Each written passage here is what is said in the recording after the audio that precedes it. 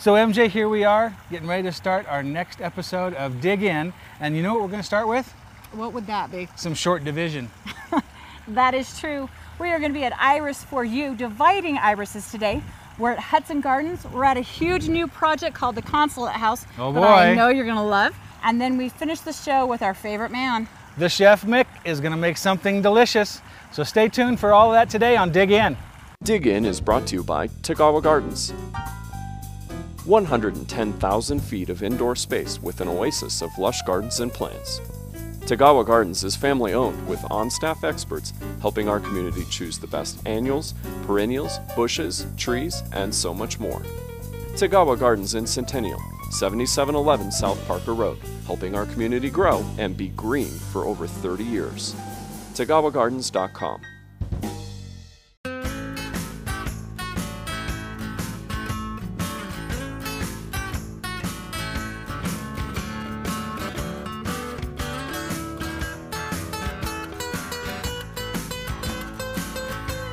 Join us on Dig In.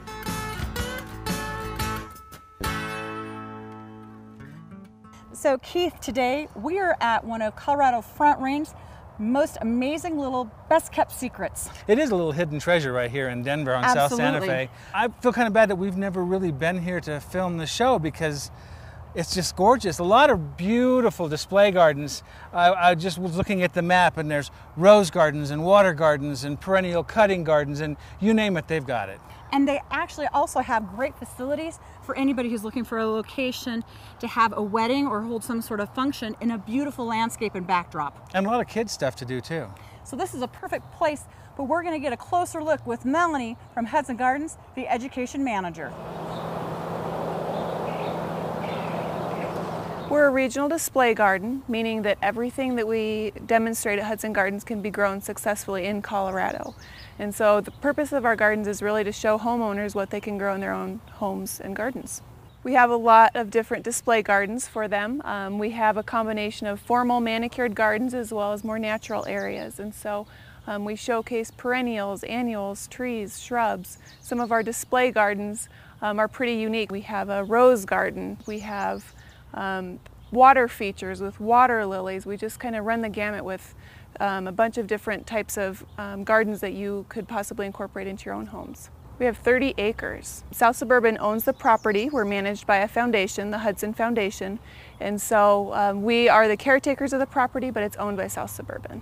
We're very family friendly. We have a lot of activities for kids to do down here. But we invite people to come down to the gardens and just stroll through our gardens. We're not a scientific facility, we're more about nature appreciation. And so if you're coming for a garden visit, just bring your family on down. You can stay as long as you'd like. Stroll through our gardens, pick up a family explorer pack so that you can explore a little, some of the aspects of the gardens a little bit more deeply. But we're very family friendly, laid back here. We're primarily known for our weddings and concerts. But we also host a series of classes. Our most recent partnership is with the Garden Centers of Colorado, and so we have a series on vegetable gardening. We have a fabulous beekeeping program, and we also partner with various local organizations to offer other gardening classes. So we partner with Columbine Design to do some landscape design classes. We have rose classes with the Denver Rose Society, and so we have a lot of opportunities for gardeners to expand their knowledge as well. We have partnered with Scott's Miracle Grow. We actually received a grant earlier this spring to put in a songbird garden at Hudson Gardens. And so what we're going to do there is we're going to create a songbird habitat using native plants and shrubs to attract songbirds. We'll kick it off this fall and we're very excited about that. We have some other birding opportunities that we've released this fall or this previous spring. So coupled with our songbird garden, we're hoping to promote Hudson Gardens as a songbird habitat as well. So the biggest difference between our water features is the lined bottom. We have some manicured garden features up towards the north end of our property, including our brand new Victoria water lily pond. Man-made, all of our features here are man-made except with the exception of the wetlands. But down here right behind us we have our lotus garden, our water garden. We grow water lotus there and it has a natural bottom to the pond, and so everything grows in the muck at the bottom of the pond rather than in pots. Where we're sitting right now is called Monet's Place. It's the site of quite a few wedding ceremonies that we hold throughout the year. We have 350 private events that are held at Hudson Gardens year-round, but the site that we're sitting in right now is Monet's Place. It was renovated in 2009, and so all the plantings that you see surrounding us mimic those that are growing in Monet's garden in France. The exception is that all of the plants that we've chosen for this garden grow successfully in Colorado, and so we're continuing on with the regional display garden theme even through our ceremony sites. We'd love to have you come to Hudson Gardens. We have a ton of things for you to see and do. More information is on our website at www.hudsongardens.org. We're right in the heart of Littleton, right across from Arapahoe Community College on Santa Fe, so I hope that you can come see us soon.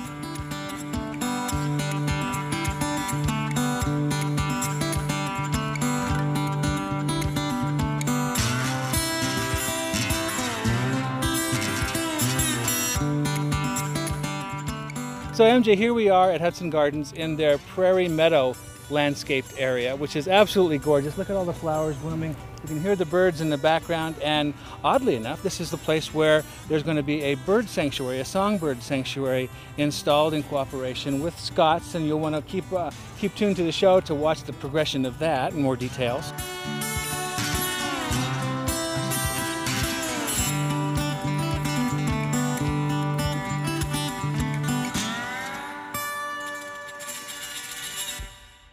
Keith, you know, the best part and sometimes the worst part about Colorado is it's sunny all morning long, and sometimes we get some amazing afternoon thunderstorms. Well, yeah, just recently we had some hail, and it did a little bit of damage here and there, and we had a lot of people asking us questions of exactly how to handle that in the yard, what's still good, what isn't, what you should clean up, and so forth. And my advice is clean it up as quickly as you can. Go through on your vegetable gardens and your perennials. If you've got chewed up leaves like this, take them off.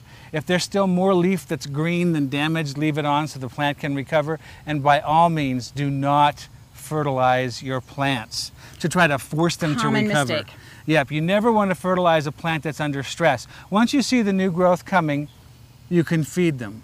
But a lot of your plants, your squash, your tomatoes, peppers, most of your perennials, you clean up the broken material, they'll bounce right back. It's still early in the season. You'll be surprised how quickly they recover. And who knows, we may still have another episode. That's true. We just say, hell no. We don't talk about the ice balls which must not be named. Hi, this is Chef Mick from Tony's Markets. Today we're going to learn everything we can about artichokes, and we're going to stuff them full of shrimp remoulade coming up on Dig In Colorado.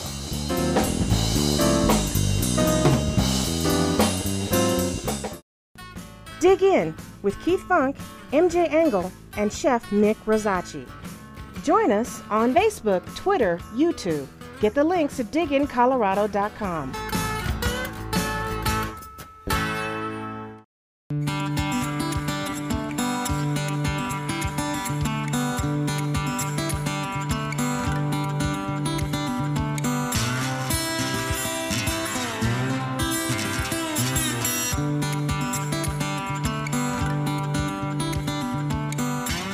Well, Hudson Gardens was gorgeous. They have a mix of beautiful perennials and annuals that bloom all summer long. But here, I'm with Bob Van Leer with Iris for You.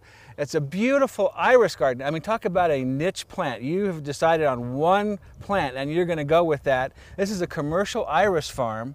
And Bob, you have what, 2.5 acres here, you said? 2.5 acres. And it's all iris. It's the most spectacular thing you've ever seen when it's in full bloom in May and early June. Correct. Isn't that usually when Correct. it happens? Peak bloom is normally the last week of May. Yeah, not this year. Not this year, no. It was way early this year, I remember that. But one of the questions we get asked a lot is, how and when do you dig up and divide an iris, and why would you do it? When you're going to want to dig up the irises about middle of July, about 8 to 10 weeks after it's finished flowering. So 8 weeks after it's finished flowering. So from, say, the end of May, month of, you got And why do June, we want to wait that period of time? Because there's no roots on the plant. Okay. But ideally, you want it to establish a new root system for the existing fan that's there that Okay. doesn't produce a flower. So what we're going to do is dig up this clump. Now, as I recall, one of the reasons that you want to do this is about every 3 to 5 years, these plants are going to get really crowded, and they may not bloom as well. That's correct. They're also may even develop that dead center. Sometimes you see iris clumps that just have a ring of living around the outside and it's dead in the middle. And you told me that's waiting too long. Waiting too long. So, as you can see here, this is the old root system that supported the old rhizome. Okay, so it's kind of shriveled and dark. It'll eventually rot off, and then you'll have holes on the bottom of the rhizome. Where the roots used to be attached. Where the roots used to be. That's not where bugs went in. Exactly. Okay. That's just part of the plant. Uh-huh. So, well, let's take this over to the table so people can... Be ruthless. You are ruthless, I tell you what. So you want to discard the old rhizome. There might be an eye or two left on there. It's hardly worth saving. Yeah. You know, as a homeowner, you're only going to have so much room. So you just break them off. No sanitation involved here, folks. It's just take them apart. Take them apart, throw that old rhizome. Here's a good example of the new root system. See, this fan didn't bloom, and here's the new root system is produced, and that's what you want to maintain. You want to secure that into the ground as soon as you can, and it'll continue growing and establish the plant, so it will probably bloom again next year, right? Correct. And this root system has been established since the flower stopped flowering. Okay. This is all new since middle of May. Sure. So it's nice and vigorous, and you can tell it's new because it's a very light color, it's very flexible, and it feels very moist. But I think it's interesting the way you just don't leave any of this old tuber Correct. Throw that on away. here, this old rhizome. It's not a bulb, it's a rhizome. Rhizome. And what makes it different is it's a modified stem. Correct. Rather than a true bulb like an onion would be. All right, so you're all set here. Ideally, you know, we're going to wait another couple, 2, 3, 4 weeks, so the rhizome here is actually going to be bigger when you actually transplant. And you don't want to save everything. That's not worth it, is it? Yeah, put these in a bag and put them on your sidewalk. Yeah, give them to your neighbors, right? Give them to your neighbors. And yours will always look better, so well, I'm just a better grower than you are, right? Yeah. So now, what do you do with this fan? So,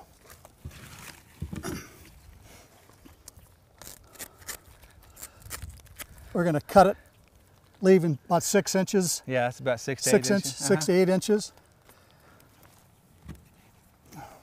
So you don't forget, you want to write down the name. Right. So this was Dusky Challenger. Okay. So you got the end, the heel. You want to cut it off. Make Nice, a smooth clean cut. Yeah. Let it sit overnight. Let it callus over before you replant. And that keeps out Well, rot and things rot, like that? yeah. Okay. You know, it's going to form a scab. Well, like a potato would. Correct. Okay. So Now, repotting or replanting these, let's pretend like these have sat overnight. So you're going to go back in and prepare your soil.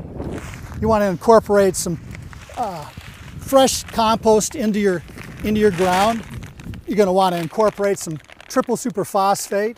A handful of it in the planting hole? Yeah, I think 2 pounds per 100 square feet. Okay. You know, so it doesn't take that much. Doesn't take that much, but when you put it in, don't just put it at the base of the plant. Put it all around in that area where you're planting. And dig it in, right? And dig it in. Okay. The triple superphosphate has to be incorporated into the soil because it doesn't leach into the ground in its So it needs to be where the roots are going to be. Correct. All right. So now how you put those in the ground? How deeply do they go? Because there's a lot of controversy about that. Well, not controversy, but a lot of questions, a lot of confusion, I guess I should say. So you want to plant about at least a minimum of 12 inches. 18 inches is better. 18 inches apart. Okay. And a little trick to, when you plant, turn the fans at angles to each other so the rhizome heats up a little bit slower, so you get a little bit delayed flowering. Okay. If you planted them all in the same direction, they're all going to warm up at the same amount of time and then flower out at the same time. So, okay. you know, well, and if you plant them all facing it outward, your rhizomes will grow outward rather than and by doing that, you're putting them on different angles. Yeah. So, since they're a rhizome, not a bulb, you want to, in Colorado, we want to plant them just below the soil surface. Just below? Just below. Okay. Just barely cover the rhizome. It's very tempting to want to plant these things. People think of them as a bulb. Well, they got to go 4 to 6 inches deep, and that's not the case. If you do that, you'll never get a flower off of these things. And iris also like a lot of sun. At least 6 hours. At least 6 hours. You can see here, we get... Well, you get it all day. All day long. Yeah. You know, so the rhizome is just barely below the surface level. And you've given them lots of room to grow here. Well, I mean, we're a little tighter here than normally would, but Okay. you know, you want to plant them about 18 inches apart. All right. Well, that's good information. We appreciate that. Now, is it also the time that you would add some regular garden fertilizer, or is the I think the triple superphosphate initially to help establish the root system. Okay. Once you see that center fan coming out, you'll know that the plant has been established. It's starting to grow. You can also give it a little tug, and if it's firm, you know it's growing. So once you get them in the ground, water them in well. You don't need to mulch them. They like to have the sun baking on the soil. They need the summer heat to set the flower for next year. Okay, so don't put mulch over the top of them, and only water them when they get a little on the dry side. On the dry side. Let the roots go out and find the water. Okay, excellent. Now, there are a lot of other plants that need to be divided in the garden at certain times of year. Iris happen to be in an unusual situation where you're dividing them in the middle of the summer. Most of your perennials, like what? Like daylilies and daisies and phlox, and your typical perennials will be best divided in early spring when you see just a little bit of new growth on them. Typically that's what, early April, mid-April, that sort of thing. Or even, I think, mid-March. If you can get in there that early. Yeah. That's the best time to divide those plants, and again, set them at the same depth that you took them out of the ground, and add a little compost, add a little superphosphate, maybe even some garden fertilizer when you're replanting to get them off to a good start. So that concludes our iris demonstration for today. I really appreciate it, Bob. Thank you for showing us all your little tips and tricks there. Make sure you come and visit Bob here at Iris for You. Your visiting hours, are they done for the year? We're finished. Garden visitation is finished, but the website's open until the end of July. There you go. So check out the website, place your order if you want some of those beautiful iris. I know I did. I'm looking forward to getting my plants here.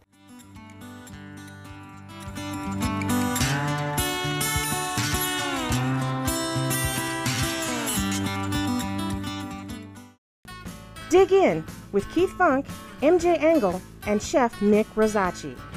Join us on Facebook, Twitter, YouTube. Get the links at digincolorado.com.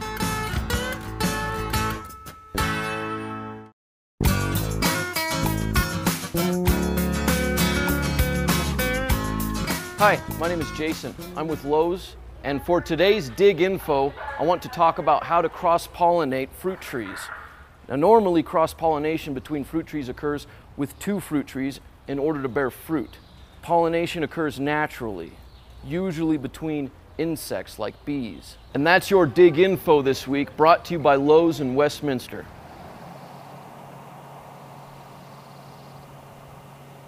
So Keith, you know, I've been accused a time or two of thinking big.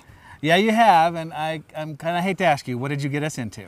Well, this residence used to be a governmental consulate, and so we've decided to renovate this entire landscape. We? We! You got a mouse in your pocket? No, it's you and me. Oh, great. We Okay. are going to bring in the contractors and work on this project and show people every step of the way what's going to have to be done to this home to transform it into something that's going to be more usable and updated. Well, but this is such a spectacularly large scale. I mean, it's going to be fun. You're going to see lots of great ideas and so forth, but how are we going to scale this down for a normal backyard? The best part about this project is when we resurface the patio area, we're going to be doing a huge scale, but if you have a small patio area, we're going to show you the steps necessary to complete that project. And I suppose that could be applicable to just about anything we do in this yard. We can make it work for the average backyard. Exactly, like we have some planter boxes in the backyard. When we build those, we talk about the plants that need to go in them. Those ideas could be taken home to any homeowner. Well, you know, along the way, I think you can be guaranteed some spectacular ideas that could be utilized in your own yard. So we are very excited to announce the Consulate project that will be going on for the next year. It's even going to have its own separate page right on our website. So make sure to check out the Consulate on digincolorado.com.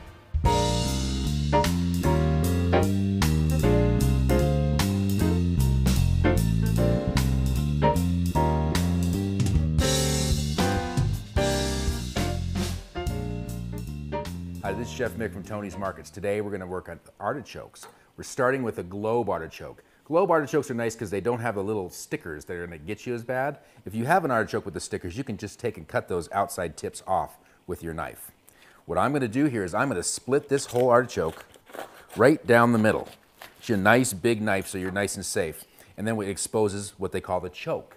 They call it a choke because it chokes you if you try to eat it. It's full of thistles. It's a really strong thistle. So what we're going to do is I'm going to take a smaller knife. I'm going to cut a semicircle, kind of like a smiley face into this fella, and cut that choke out. Now I can just lift and pop that choke out in one piece. Beautiful. This is ready to cook. These will cook in boiling salted water for about 20 or 30 minutes. And then we can grill them, we can serve them hot with butter, or in this case, we're going to stuff it with shrimp remoulade. So stay right there.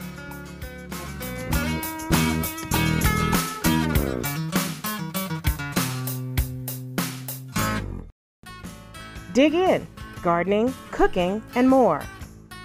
Get the latest advice, tips, and recipes at digincolorado.com.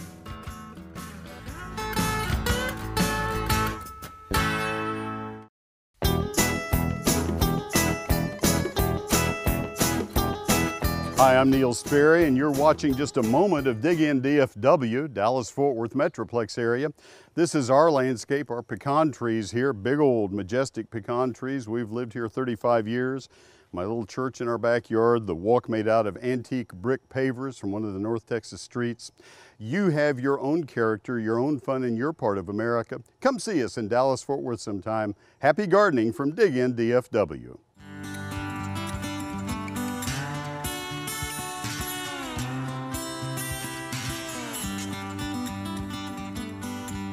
Hi, this is Chef Mick from Tony's. We're working with artichokes today. First, we cut the thistle out. I made a little cut here, basically cutting along the bottom of the thistle and popped it out. We've got these two ready here. I've got a little acidulated water. It's got some lemon juice in it and a little bit of salt. We're going to drop them in here. You could also use a steamer. Cover it up and let them cook 20 minutes or so. I'm going to start checking them at 20 minutes. They could take 30, 40 minutes. It all depends on the artichoke and the time of year. So we got that going. We got a little bit of salt here. I got a little salted water. Here we go. A little bit of salted water, and I'm going to add some shrimp here. Important to buy shrimp as close as home as possible. There's some that's farm raised in the States. Most of what we get is going to be from Mexico or South America. Really good quality shrimp that's very sustainable. This is a farm raised shrimp. We also offer really nice wild shrimp from Mexico. This is going to come back to a boil. I'm going to cook it about 60 seconds, take it off, it's going to be done. It does not take long at all to cook these shrimp. All right, we got our shrimp cooked. I pulled all the little tails off, make sure we get all the shell out of it. Drop it in here. If you want, you could cut these smaller, but I like the shrimp kind of big on this dish. We're going to add to it remoulade. Now this is our Tony's homemade remoulade. There's a recipe for this at tonysmarket.com if you want to make your own homemade remoulade. But this right here is fully done, just ready to use. Just tossing it with the shrimp. Very, very simple. And it's kind of a dressing. It's a dressing that's kind of in the direction of like a zesty Thousand Island, if you will, or a mayonnaise, a zesty mayonnaise. I've got some that are fully cooked here. These cooked about 20-25 minutes approximately. They're nice and tender, but they're not so tender that they're squishy. I dropped them in ice water. Chills them off really fast. If you're going to use them right away warm, you don't need to worry about that. You can just let them set warm and serve. Other things we could do with this, I could quarter these and season them, put a little Tuscan seasoning on there and grill them. Or you could also put just a dab of butter in there while they're hot and just eat the artichoke, pull each leaf off, and it's dipping in the sauce as you go. So I've got it right here. Let's start with fixing our salad up a little bit. Got some fresh greens, all out of the garden, of course. We're gonna put a little bit of the olive oil on there, a little squeeze of lemon, and then we're just going to garnish it up with some nice grape tomatoes. And I've got some hard-boiled egg as a perfect pair with this. I've got some, let's do the black olives here. Black olives around the side, really nice combination with the dressing. Really like it. And then capers. A little bit of caper around the edge, a little bit of lemon zest. Okay. We're going to take our artichoke, set it in here so it's looking nice, and we're going to scoop in the remoulade. A little bit more here. I'm going to garnish that with a little bit more of the caper and lemon zest. and we're good. You could spike it off with a little bit of chili if you want, but it's ready to go. And if you want a little additional sauce, you could scoop that in there as you go. But we just eat, we can enjoy each leaf with some of the remoulade sauce and a little bit of the shrimp. You can get this recipe and all the recipes today at digincolorado.com. Let's dig in.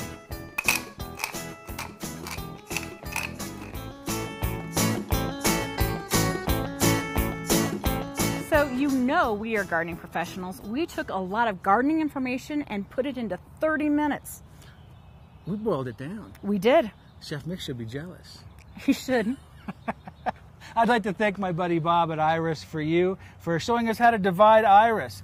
And I don't know what you got us into at the consulate house there, but that's going to be a lot of fun over the next year. And then ending up at Hudson Gardens, what a treat. I mean, that was just a tremendous show of everything they had there. And thanks, Melanie, for running us through, giving us a little bit closer look. And Chef Mick, as always, you gave us a fabulous recipe.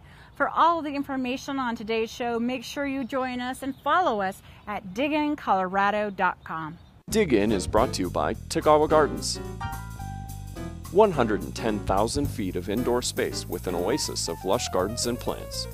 Tagawa Gardens is family-owned with on-staff experts helping our community choose the best annuals, perennials, bushes, trees, and so much more. Tagawa Gardens in Centennial, 7711 South Parker Road, helping our community grow and be green for over 30 years. TagawaGardens.com. Let's roll then. So you know we are professionals because we... Pause. Where am I? What am I doing?